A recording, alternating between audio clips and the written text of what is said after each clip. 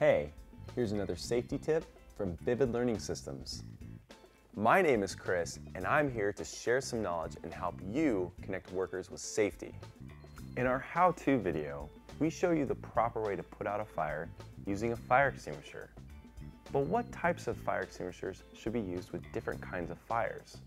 Let's take a look at the 5 different types of extinguishing agents.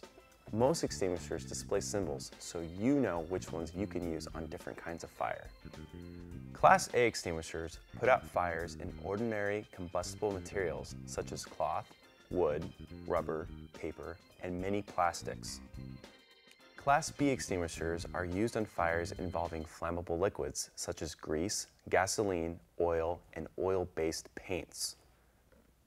Class C extinguishers are suitable for use on fires involving appliances, tools, or other equipment that is electrically energized or plugged in.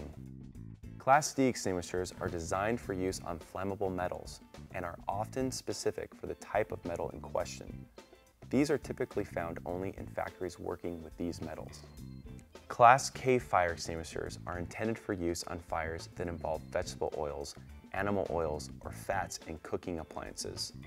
These extinguishers are generally found in commercial kitchens, such as those found in restaurants, cafeterias, and caterers. Class K extinguishers are now finding their way into the residential market for use in kitchens.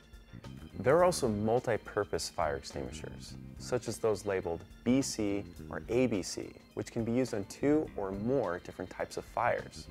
Like we said in our how-to video, remember to always let the professionals do their job.